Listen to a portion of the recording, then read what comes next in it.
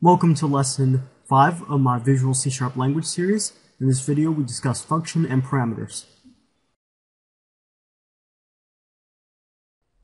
Okay, so let's get started by creating a new project, Windows Forms application.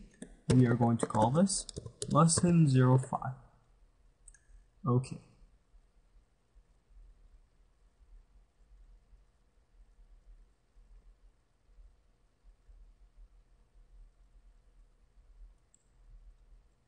And once we have that, we're going to open our toolbox.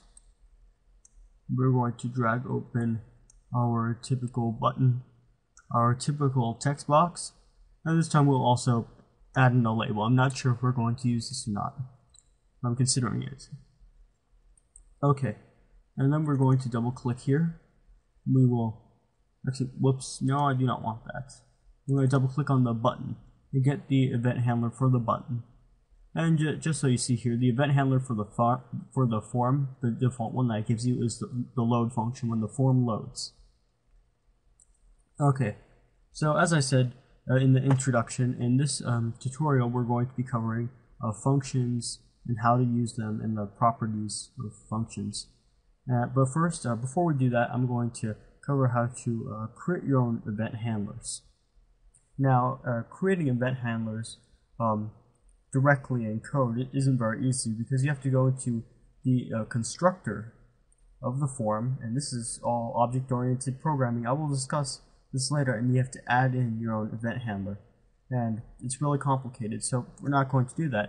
But instead, if you want to have a different event that you want handled, you can click on the little event, the Thunderbolt thing in the properties menu, and here you can create your own event. So I'm just going to select some random event, text changed, and we're going to just write in the name that we want the event handler function to be, and then click enter, and it will create your own custom handler.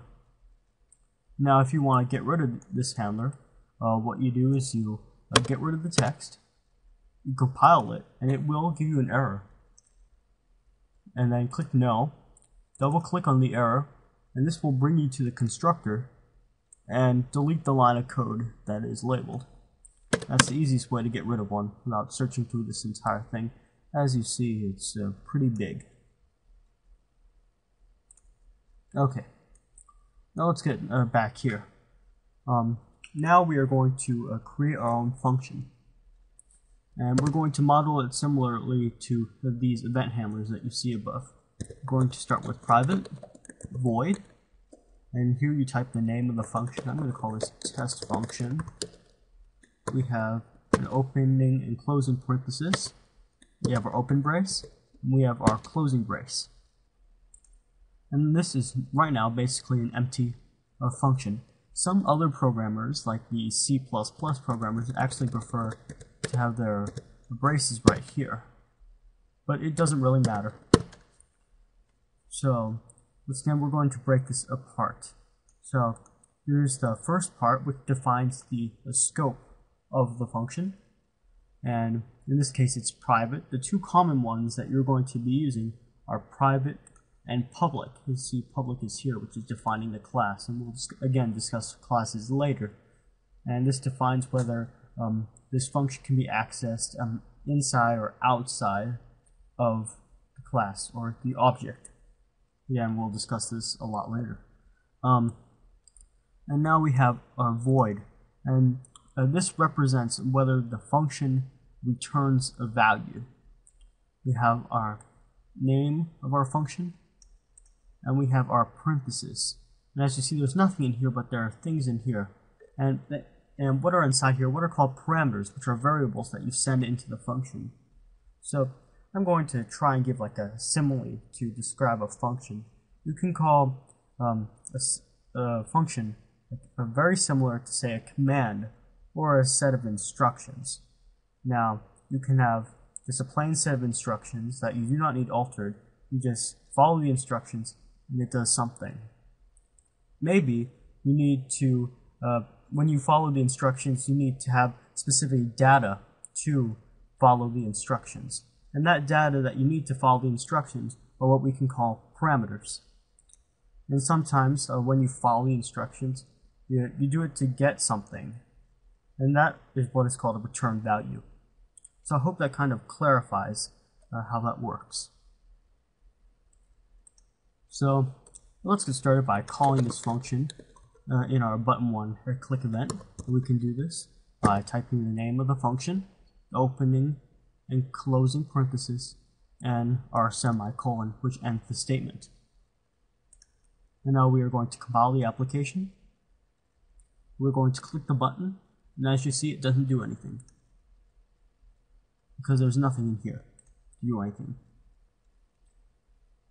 Okay, now we're going to write some code in here just to show you that you can access the controls from a different function. We're going to do our popular, here, let me see here. Actually, this time I'm going to modify the label. I'm going to try something a little different here. So label 1.text equals whatever. Look here, this is just a string. Now we're going to recompile, push the button, and it says whatever. Okay, so now we are going to try something a little bit different. We are going to add in a parameter.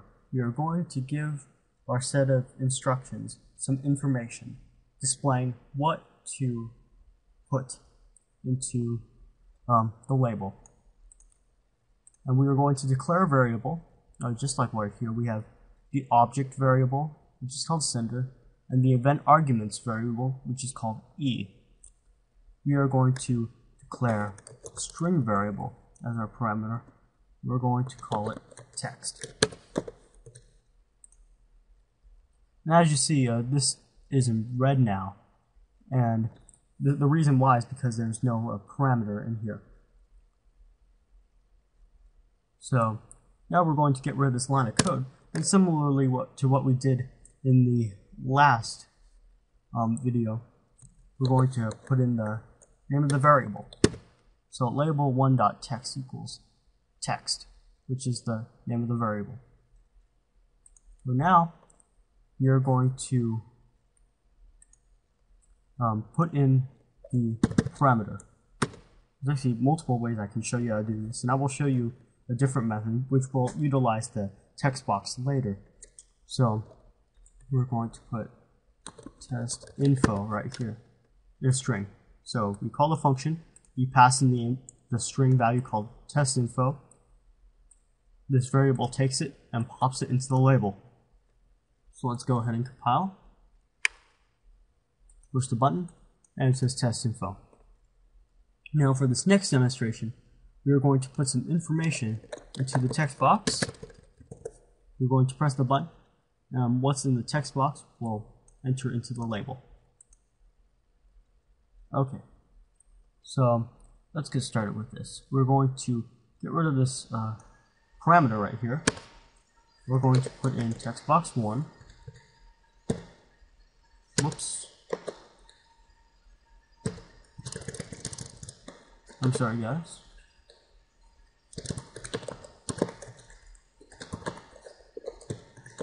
.text. There we go. Does not contain a definition for text or its argument. Oh, I'm sorry, guys. There we go. That should do it. Okay. So now we call the function in here. We populate it with the value of textbox1.text, and then it takes in the parameter and it applies that value to the text property of the label. So let's go ahead and compile. That's like oh, the typical hello world. Press the button, and the label becomes hello world.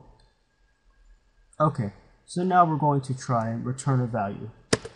We're going to ask the function to give us some information, and we're going to use this information. So in our button 1 click event, we're going to type in label 1.text equals test function. Okay, and it should give us an error for multiple reasons. Okay. And you're probably looking like, how is this possible? We have a property or variable here, the text property, and we're setting it equal to a function. Well, it's possible we set a return variable, and we can do that by changing the void value right here. We have to change this to the type of variable which we are returning, and I'm going to return a string. So we're going to put in string here. And then we're going to take this out, just like the typical int main function that in C++ more than 32 console applications we're going to type in return, and this time in a string, hello testing 1 2 3. And there we go. Now we are going to compile this application. Okay, so let's go ahead and click the button, and it looks like we got some build errors. Okay, so let's take a look at this. No overload for method test function takes 0 arguments. Okay. Oh, whoops. Yeah, I'm going to take out this parameter. Okay. So yeah, this is just an example of the typical programming mistakes that can happen. So let's go ahead and compile. We press the button. It says, hello, testing 1 2 3. Okay, well, that's it for this tutorial, which I demonstrate functions and how to send in parameters and how to return values and how to call them. And that is it for this tutorial. For more tutorials, please go to thehackersjournal.com.